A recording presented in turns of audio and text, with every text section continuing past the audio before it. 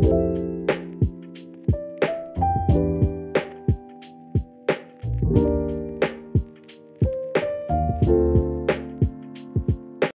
I'm Alana. I use they and she pronouns. And I'm Jessie. I use she and her pronouns.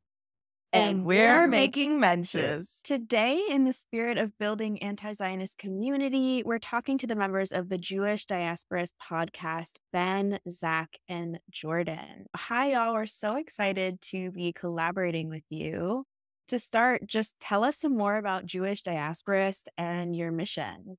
So we've been doing this for about 9-10 months. And we realized that Zach and I, when we started working together, which was around Jewish student politics in the UK, we realized that we both had a wide variety of contacts within our own different spaces, whether I grew up in California, Zach grew up in Poland, and we both found ourselves in the UK. And we realized we had all these connections to different Jewish organizations around the world, left-wing Jewish organizations around the world.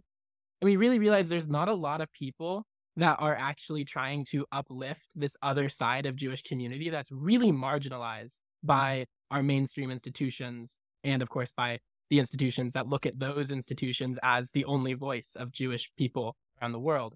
So we really saw that we have these connections and asked ourselves, how could we best make use of these connections in order to actually have conversations? And Zach and I were having so many really deep conversations about Jewish politics that we realized we could actually just have these conversations, but in a way that lets other people join us and listen to what we're learning and discussing, so that we can actually have these conversations in a way that lets people think through these ideas, because not a lot of people are talking about Jewish diaspora in the way that we have been.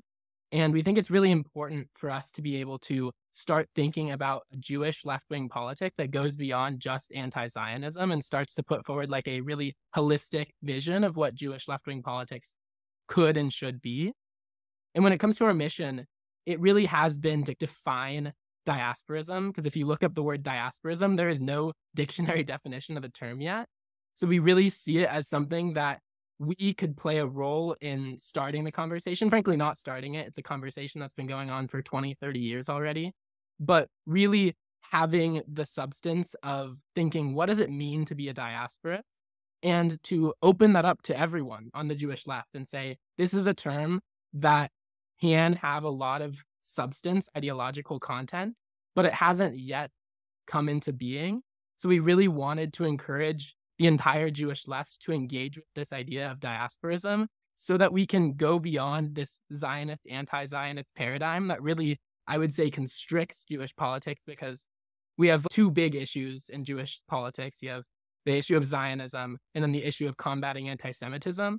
And often those are they're framed as if they're at odds with each other. You have the recent House resolution that said that anti-Zionism is anti-Semitism. And if that's the case, then it becomes very difficult to say I am both anti-Zionist and against anti-Semitism. So we really need to build a new framework and try to actually facilitate a paradigm shift in the way we think about Jewish politics. So that has always been our goal. We've always seen this as an organizing project, but it's also something that takes a lot of time. So we're really just focusing on the individual conversations and trying to build the connections and really listen to each other and learn from each other, because so many people have so much insight into what it means to be a diasporist. And we're really just trying to provide an outlet for people to have those conversations in a public-facing manner.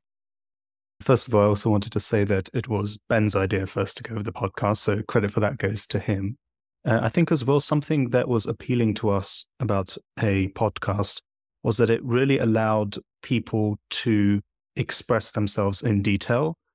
A lot of the time these days, and I sound much older than I actually am, but these days, a lot of political discussions and subjects are really, you really talk about snippet of information, a small amount of time.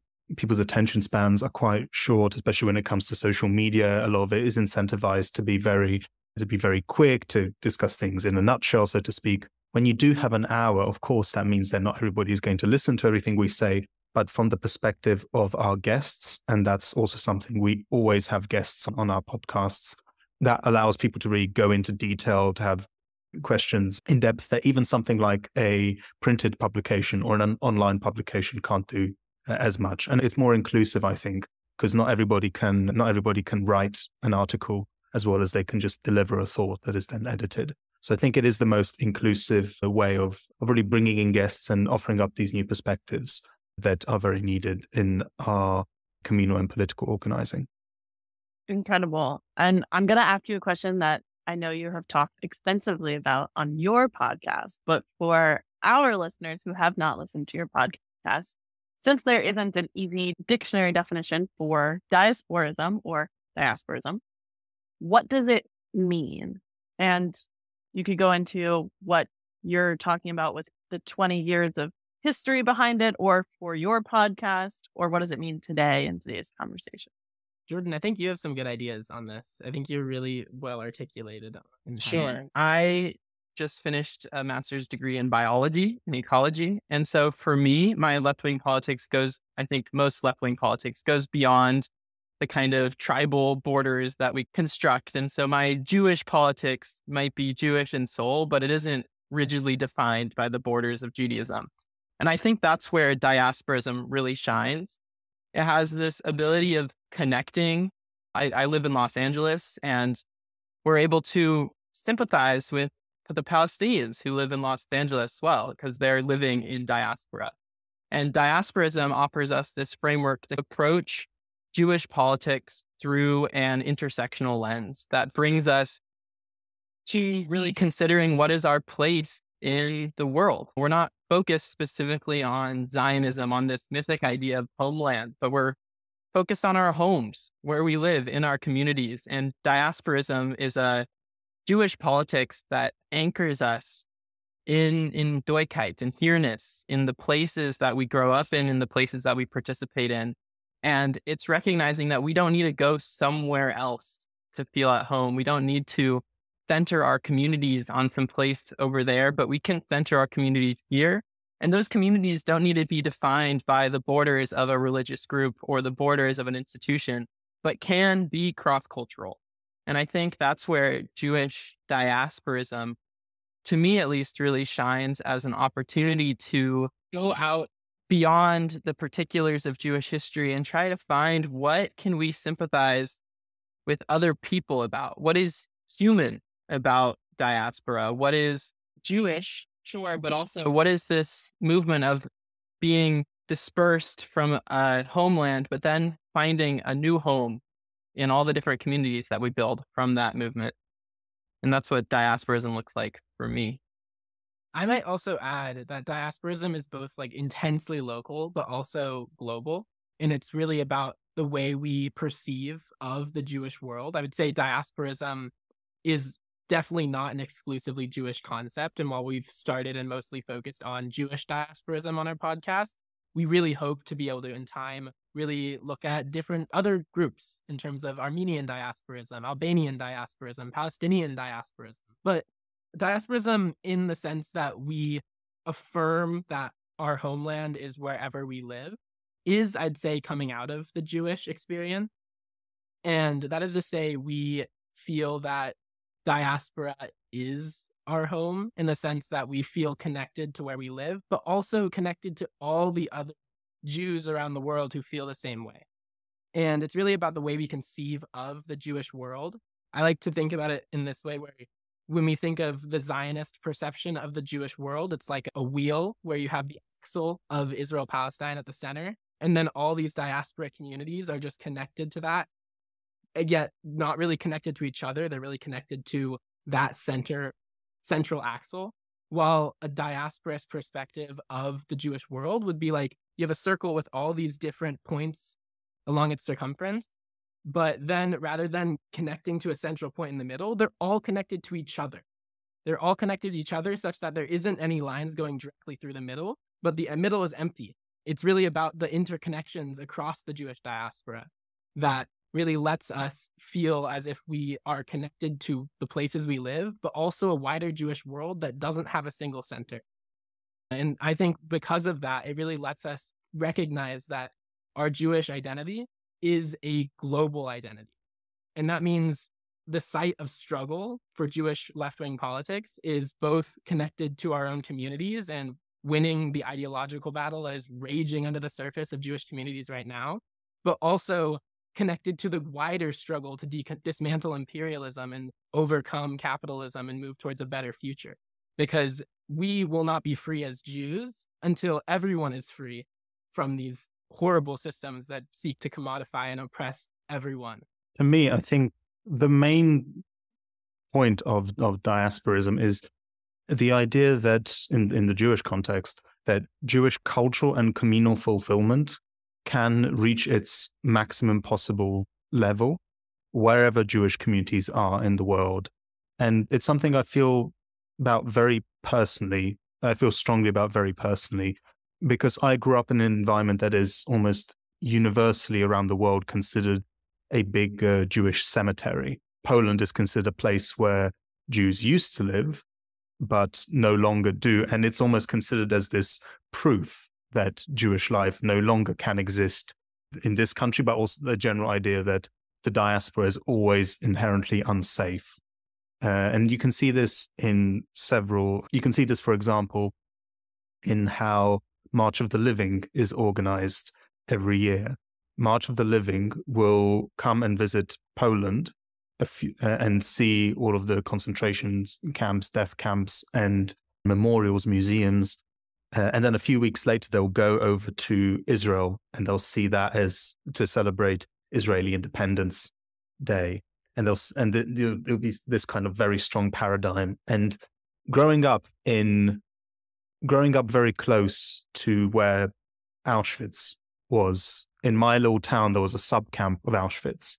In Krakow, where I moved later on in my life, the Holocaust was everywhere. It wasn't in any sort of specific location. Its legacy existed all around us. It wasn't possible to escape. It's not possible to escape in Poland. I personally think that it is the strongest thing that we can do to honor the dead is to keep on living, to fight, and to say that this is our place. We have the right to be here. If people don't want to live here, if Jews don't want to live in Poland, then they should be able to leave and move wherever they want. But we have a right and we will not be pushed out. And I think that in the context of diasporism, there have been thinkers in the last 20 or 30 years, as mentioned, Melanie K. Kantrowitz, the artist, the Kitaj, who have used the term explicitly diasporist to describe their politics. There have also been several movements that can today be described as diasporist, although they didn't use that term themselves. For me personally, coming from Poland, the Jewish Labor Bund is one that is very close to my heart, but there are others as well. I might also add that as much as diasporism is in like an ideological perspective and a political perspective, it's also an action and activity where I see diasporism as alternative to Zionism, because so much of our communities go to support Israel. Like you have the Blue Box thing, you have the Jewish National Fund that essentially siphons off resources from our communities to support the state of Israel. And I see diasporism as a practice, as an alternative to that, where instead of having these resources go to support the state of Israel, we could actually take these resources and actually use them far more effectively if we say, oh, we have connections to this community in Poland or in Uganda, and they need this money for XYZ. Or actual example of this, in one of the episodes that my brother Jordan actually recorded with a Ugandan Jew named Sion, who is part of the Abu Yudaya community. This is a person who has spent much of the last couple of years translating the Torah into Luganda, which is the common language. And because of this, and there's a lot that could go in there, but he doesn't have the money to publish it. And this is a really important thing to allow Ugandan Jews to engage directly with the Jewish text in a language they understand. And they don't have the money to publish it. And he needs something like $7,000. And this is something that my brothers played a leading role in trying to actually fundraise for this community, because he doesn't have the money to do that. And if he has that money, which isn't really that much in the grand scheme of things, he'd be able to improve the spiritual character of his community by having this money to publish this and provide a Luganda translation of the Tanakh in all of the synagogues in Uganda. But just the much for the record, but that fundraiser is ongoing, and I will definitely share that with you all to leave that in the description. So anyone listening, we'd really appreciate Help out our Palestinian. Yeah, but using that as a metaphor for the wider idea of the fact that we could use the resources of our community far better to support other communities across the diaspora rather than just in Israel, which doesn't need our money. Realistically, they don't need our money at this point, and arguably never really did.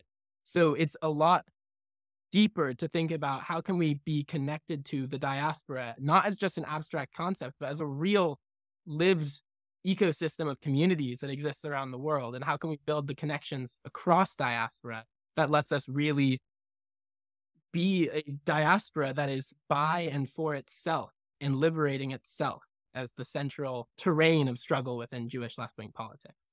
Thank you all so much for that definition and discussion. I think it's really so important, and I really appreciated your point on the ways that funds in the Jewish community could be used so much better and more effectively if used by people who are not Zionists. And I think it's really sad and it's really difficult to see anti-Zionist or diasporist Jews struggle to fundraise for very feasible projects that are really important and could really improve people's spiritual, communal, ritual lives. And yet, as soon as they identify outside of Zionism, that funding is nearly impossible to access.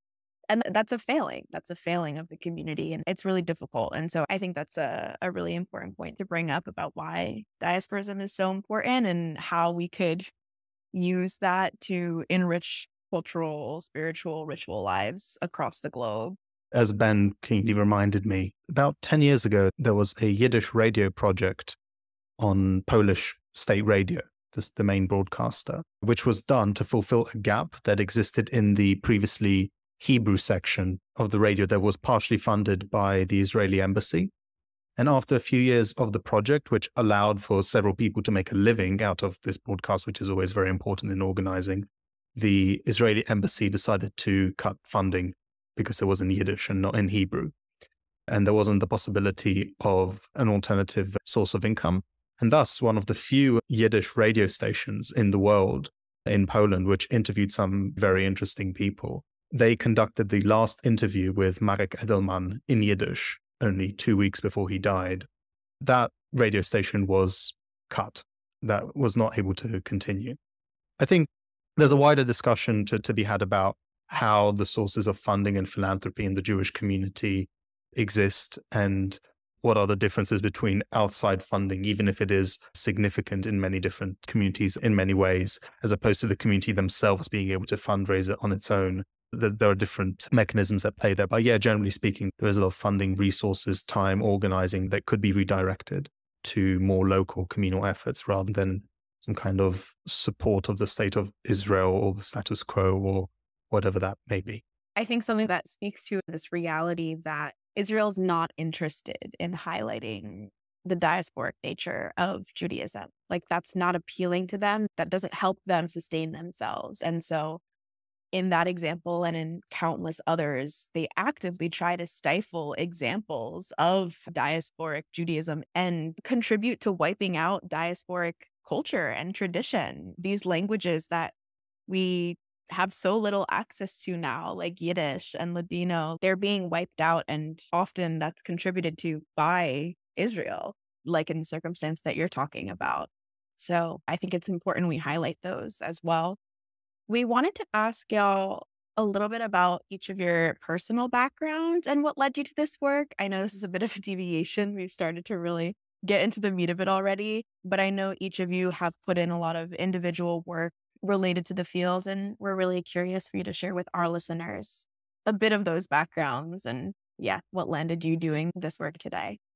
This podcast, The Jewish Diasporist, did grow out of a passion project between Ben and Zach. Ben, for the Making Mentions listeners, is my identical twin brother. I grew up with him for most of my life, but when we were 16, he took a semester abroad in Israel. And that led him to meeting a fantastic history teacher, and that led him down a whole nother path. I guess before that, he, as well as myself, both wanted to go into environmental science or ecology. And that's where I led myself as I graduated high school and now graduated college and through that time, I was really interested in thinking about what is the relationship between a community and the place that it lives in. I've been, over the last 4 years, working in a plant community ecology lab. And within this lab, we think about things like coexistence, which is quantified and built upon all these levels of abstract ecological theories. But within that whole ecological context, there's still this point that this diversity that we see is what allows for the resilience of the whole ecosystem. And building on the insights, as well as focusing on really straightening out my understanding of environmental history and just history as a whole through many conversations with Ben, I started to think a lot about what is the Jewish relationship to land, and turning my Judaism back towards the lived relationships that I have in my own life, within the relationships to people, to spiritual ideas, to places, to groups of people and communities. And ultimately, this last year, I worked on a project and what was a class at UCLA called the Ecology of Love. And the Ecology of Love was all about exploring, first of all, what is love from a philosophical and a biological standpoint. And that led me to this idea of extensive attachment, this fact that we are composed of the relationships that we build throughout our development. And that led me to really interrogating my own relationship to place, which began to start getting intertwined with my relationship to the various plants all around California, living beings that we know through names and through their ecologies, but they're living side by side here with us as neighbors. And I started trying to engage with indigenous scholars and activists who are speaking of these plants as kin, as ancestors, as worthy, as rightfully belonging here. And that kind of turned back into how I thought about a Jewish relationship to place and what it means to, not by right of our heritage or ancestry or mythology, to have a place that is rightfully ours, quote unquote, but rather than building these relationships with people, with places, with communities, and grounding those in our own experiences. And so through this whole process of engaging and thinking about my own historical community interactions with people in Los Angeles, back at my hometown in Santa Cruz, I really started trying to engage with Judaism on this spiritual, ecological level. And that led me towards diasporism as a human response to the 5,000 years of history and displacement and oppression that kind of have fallen upon our species, and trying to figure out how we can build an ideology of love. It's hard, maybe it's impossible to get out of ideology, but if we're intentionally engaging with our traditions, with our histories, with the philosophical and spiritual dimensions of our relationship to Judaism, I think this is what Yisrael really means, to struggle with God. And doing that here in Los Angeles, in California, we can do that anywhere. And I think that's where diasporism really resonates with me. Yeah, as Jordan said, when I was 16, I went to Israel it was this program that was called URJ Heller High. I actually got that name while I was there. And it was a lot of propaganda, just full stop, a lot of propaganda. The Jewish history course started in the Torah, went up to the Bar Kokhba revolt when Jews were expelled by the Romans, and then that who knows what happened for 1700 years, and all of a sudden we're in Germany with Herzl. And it's like, wait a minute, what?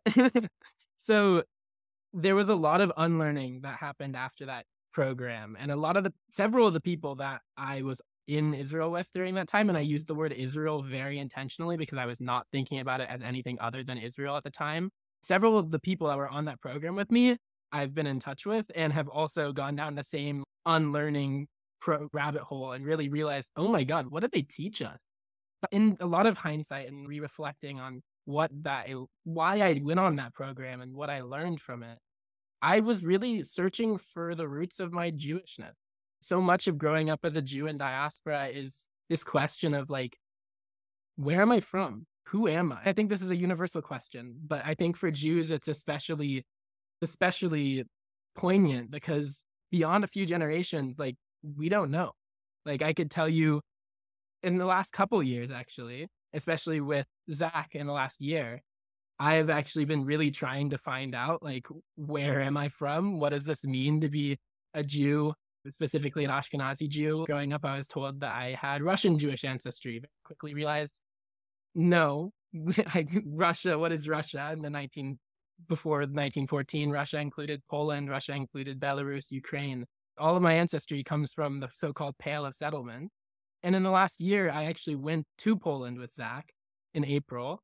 And that was a really eye-opening experience because when I was in Israel in 2017, we went to Poland for a week, and it was this very typical trip focused solely on Jewish death. And because of that, I really wanted this last trip that I went on about 7 or 8 months ago. The intention was to focus on Jewish life. And we really did that. And we went all over the country. We were there specifically for the 80th anniversary of the Warsaw Ghetto Uprising.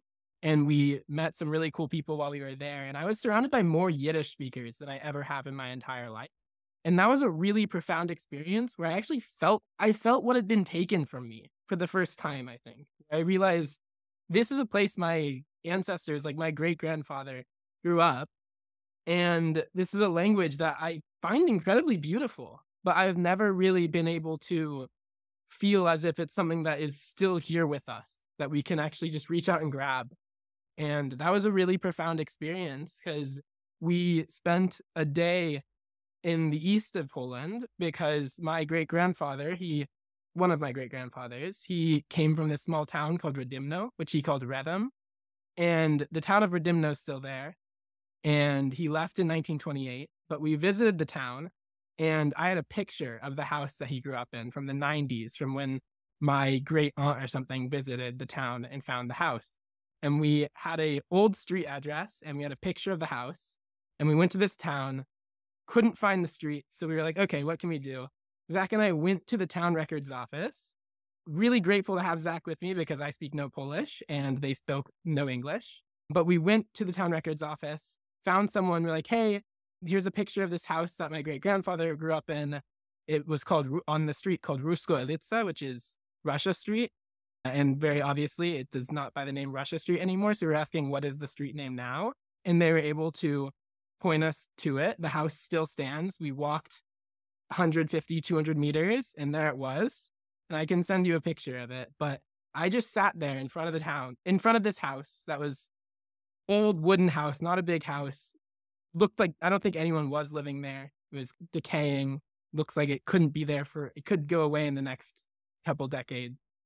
But it was really incredible to be able to actually sit in front of this house that my grandfather lived in. 95 years ago is when he left. So it's a long time. When he left, I don't know if he really thought he was going to come back. It's really hard to tell because a lot of times we frame it as if they left and they never intended to have any sort of relationship to that place ever again. But that's just not the truth. A lot of people did go back to visit. And this is a house that, frankly, I was surprised is still standing. It survived 2 world wars on the border between Poland and Ukraine, and it's still standing. And I was touching the soil that he played on. And it was this feeling that, I can say this from personal experience. When you grow up as a Zionist, you placebo yourself to feel something when you go to Israel because it's like, oh, this is my homeland. This is like my ancient roots. And you're feeling it because you're told that you're supposed to feel it. So you force yourself to feel it. But this is where my great-grandfather grew up with. He played in this 95 years ago. There I was sitting on that same soil. And that was a really profound experience because it really helped me start to wrestle with the question of where am I from in a way that's not abstract at all, but it's very much concrete. And the fact is, in that moment, I was like, it would be incredible to be able to buy this house and turn it into a museum of local Jewish life. And unfortunately, I don't think that's going to be able to happen because I speak no Polish and it's in a part of Poland that is incredibly right-wing. So it would not be very safe to do that realistically. But it's just the fact that's something that could be done. And that's something that I think, frankly, should be done if we had the people and if we had the resources to make that happen. It's the sort of thing that really shows that Jews have lived all over the world. And we shouldn't just write off this history. And the last year, I was doing a master's in modern history. And I wasn't intending for it to be focused solely on the history of the Jewish left. But it ended up being a history of the Jewish left from like the 1880s to 1920s. And I was decentering Zionism by focusing on diasporism. And they weren't using the term diasporism, but by identifying diasporism as a practice, as the choice to live Jewish life where you are living, wherever you're living. It really helped me understand just that this is something that people have wrestled with for a long time, even if they weren't naming it. The fact that you can build Jewish community anywhere and have it be rooted where you are in a way that, frankly, has nothing to do with Zionism. It's more about actually living in community with your people, with the people around you. And that's not just Jews, but that is often with many other Jews. And it's about recognizing that we have a history as diaspora and recognizing how much of that has been lost, not just by people forgetting, but by an intentional forgetting, by the intentional choice to write out this history and solely understand it through a Zionist, anti-Zionist framework. And frankly, these people that went from Eastern Europe to the US, mostly, there were 2.7 million people that went between 1880 and 1914 to the US from Eastern Europe. They weren't thinking about Zionism. The vast majority of them just wanted to live safely. And they saw in the US a possibility for that. And there's a lot you could go into in terms of the relationship with whiteness. But the fact is, I found so much meaning by recognizing that this is something that all people should have the right to be able to leave and build a new home wherever the hell they want to. And this is something that my great-grandfathers, my great-grandparents all were able to do. And unfortunately, the vast majority of people have lost that right because of the construction of border regimes that for a huge portion of it, especially in England, explicitly in England, they set up border controls exclusively to prevent the arrival of more Jewish immigrants. And it's about recognizing that's our history. And the lesson we need to learn is that we need to have free immigration. People have a right to live wherever they want to live. And it's about the universal character that we get from our history as Jewish diasporists. For anyone who is interested in trying to discover some part of their family history in Poland today, this goes out to all of you here and to any potential listeners. I'll be very happy to help just from being in Poland and understanding the language. So my father's family came to the UK from the Russian Empire, from different areas, central Poland today, Belarus, Latvia, and they also managed to come in a few years before the immigration controls, the Aliens Act that was introduced by Arthur Balfour, of course, the great friend of the Jews, Balfour. And specifically to prevent more Jewish immigrants from coming too. Almost all of my family that stayed in Eastern Europe from that side was wiped out during the war, with a few exceptions. A very long distant cousin was able to escape a few days before the Nazis entered the capital of Latvia. And she ended up in Kyrgyzstan, came back after the war and had a child in 1946. And we met that person when I traveled into Latvia in 2017. I remember, especially for my dad, it being very meaningful. He always grew up thinking that everyone who stayed behind died. And then over 70, he was able to travel for the first time to Latvia and actually meet someone physically. See, the only synagogue that remains in the town in eastern Latvia, where our family came from, that still stands. My mother's side of the family is not Jewish. They're actually from a region of Poland called Silesia, which is the coal mining region. Think of it as, I don't know, West Virginia of Poland. And also one of the few places in Poland today that still maintains a kind of local ethnic national minority. And both my parents met in Paris, and that's where I was born. So I always grew up in a very sort of mixed environment, and I could have gone down very many different roads there. When I was 5, I moved to Poland. And for the longest time, the only Jewish person that I knew growing up was my dad. So it was quite obvious for me that any sort of connection with that would be largely framed through his experiences and where he grew up. He grew up in East London, and when he was in his early 20s, he was living in Geneva and the Six-Day War broke out. He never grew up as a Zionist, so to speak. It wasn't a big part of his identity, but he felt at the time that a Jewish community was under threat. There was this idea that Nasser was going to drive the Jews into the sea, and he decided to go to the Israeli consulate in Geneva and just said he wants to go, he wants to sign up. And apparently his boss was totally okay with that. And the next day he was on a plane to Israel. He stayed there for a few months on a kibbutz as a farmhand, while a lot of the other people from the kibbutz were in the army. And the way that he relates it now is a very interesting experience. Because, first of all, at the time, he felt that there was a very strong semblance of victory, and not just victory, the fact that it's over. It's going to be over. We will retreat from the occupied territories and we will have peace in return. That's the relation that he had with that. He also managed to meet several Egyptian officers. They were in a POW camp next to the kibbutz near Haifa, and they would go there from the kibbutz and toss them cigarettes over the fence and just have a chat. And the Egyptian officers themselves felt that this war is pointless, why are we fighting, and so on. And only after a few months there, he became more disillusioned. He saw that it's not over. There's still something going on. And one thing that also he said more recently to me about that experience was that he didn't find Israel, as someone who grew up in the Jewish quarters of East London, he didn't find it very Jewish. Despite the fact that he was surrounded by Jewish people most of the time, he didn't find it as a particularly Jewish cultural place. It wasn't the kind of thing that he was connected with. And so he left. And for the longest time, he said that he will not go back until the occupation ends. And he kept that promise for quite a long time. He eventually did travel to Israel. I went there when I was 12. But in the meantime, he became involved in several different organizing groups, including the Jewish Socialist Group, opposition to the war in Lebanon, and so on. He didn't tell me too much about this when I was growing up, but as this was the only real sort of Jewish communal experience that I had, I did eventually become more involved in a Jewish community, and I did have a Reform conversion. A Bet Din came from London, and I had the first local Reform bar mitzvah in Krakow since the 1940s. To be fair, there was a bat mitzvah the year before. Nevertheless, I wasn't really surrounded in that sort of mainstream communal environment.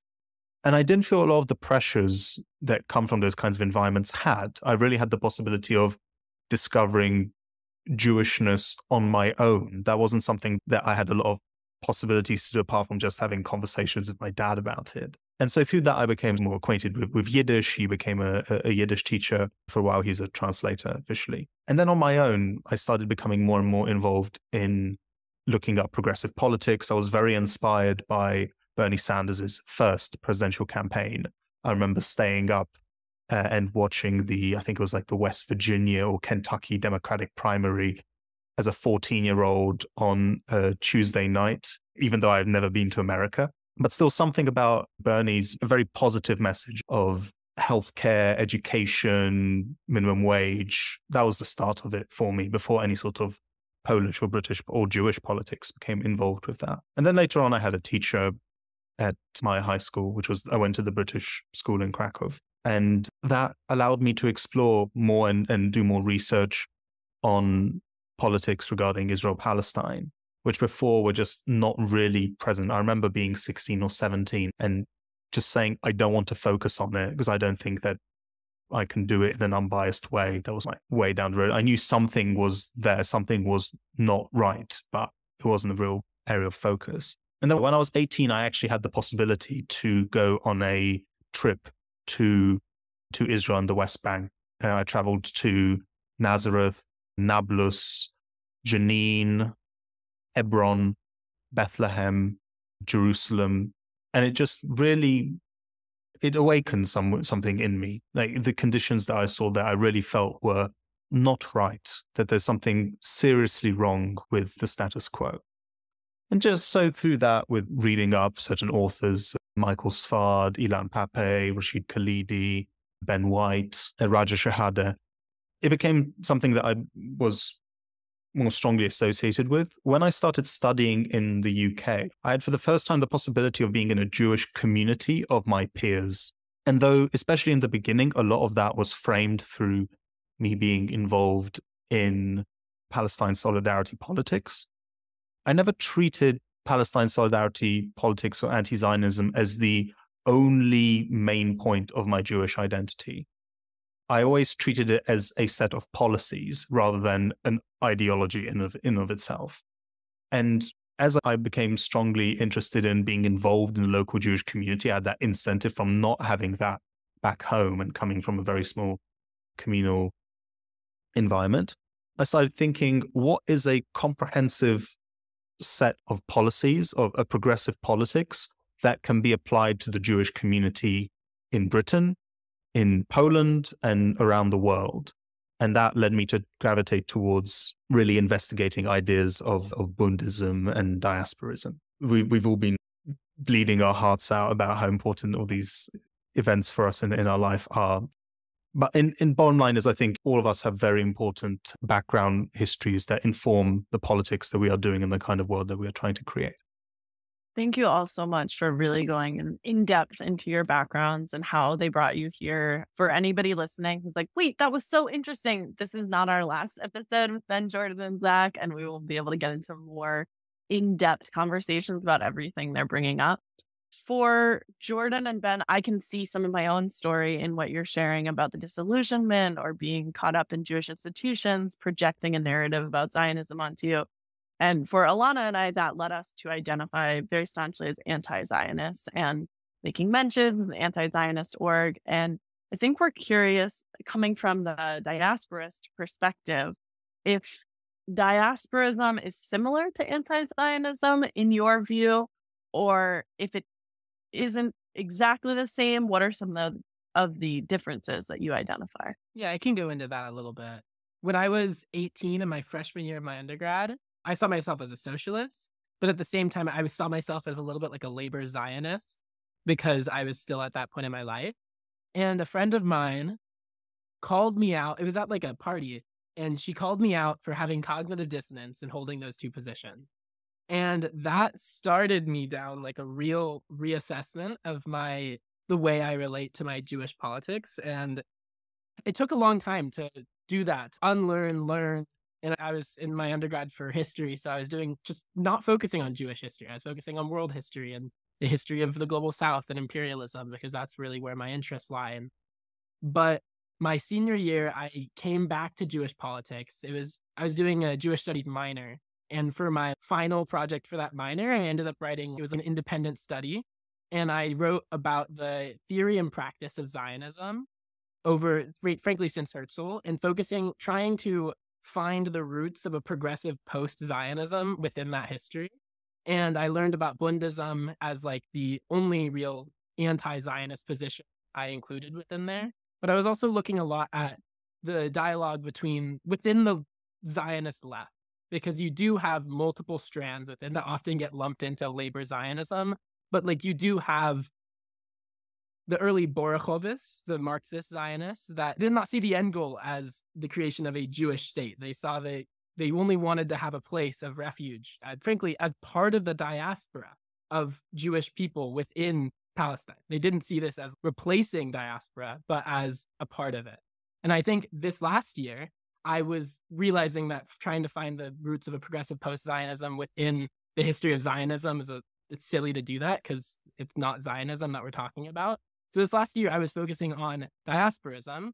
And in doing that, I really stopped using the Zionist, anti-Zionist paradigm and started using a diasporist, anti-diasporist paradigm, because not all early Zionists especially were anti-diasporist. This idea of negation of diaspora, as Israel will replace diaspora. We need to ingather all the exiles. And frankly, I reject the notion that diaspora is exile, because I do not feel in exile where I live. I feel like I'm at home where I live. And because of that, with that history, I learned that anti-Zionism is a position.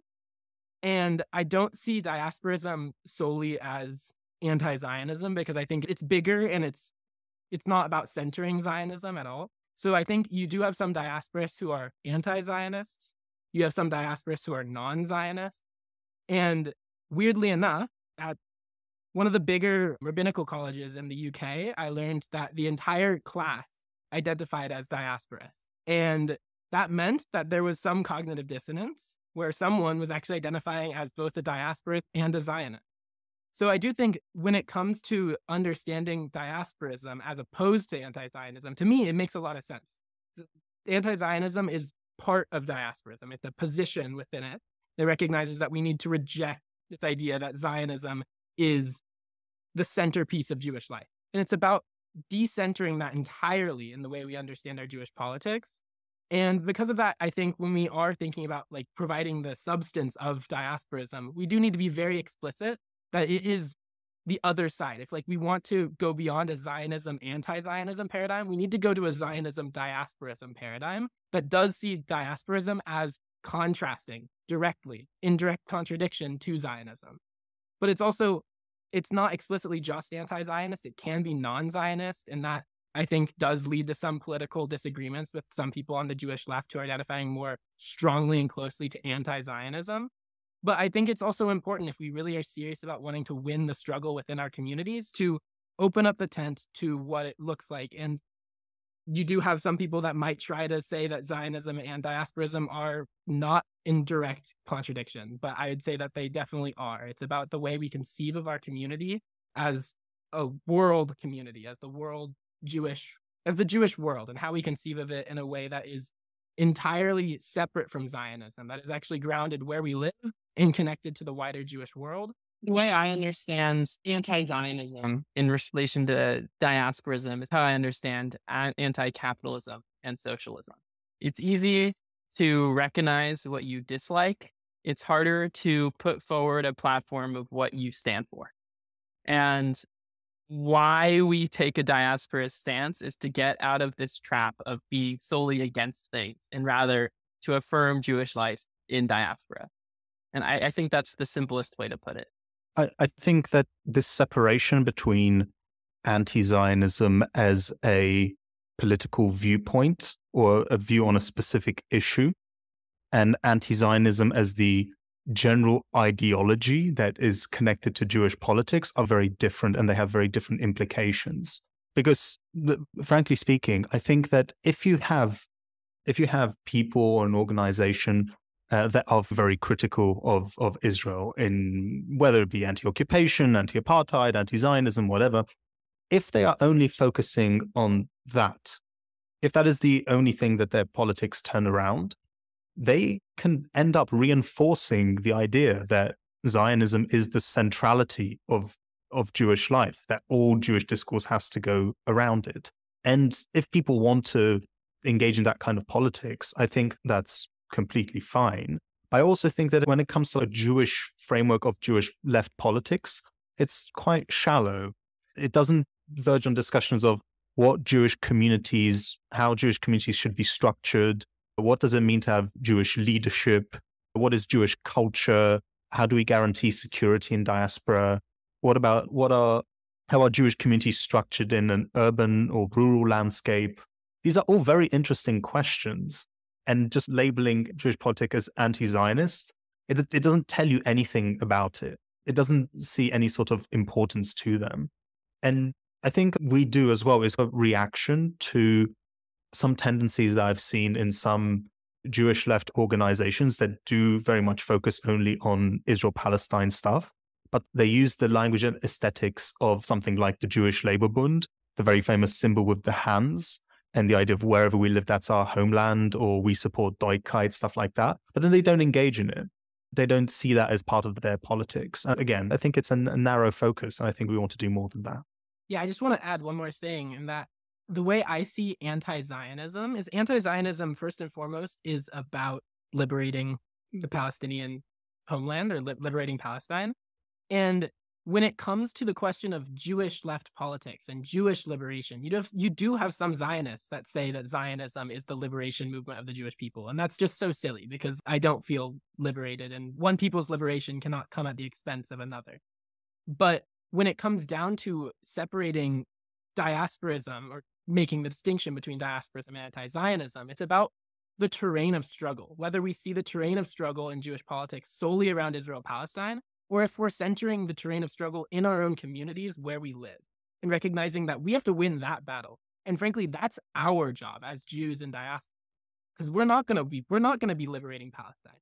We have a role in that struggle, but it's not our struggle alone. We have to be allies. We should be in coalition with Palestinians in that struggle. But I also think it's important that in coalition with Palestinians, frankly, our goal, at least in my head, it's always been about socialist internationalism, of course.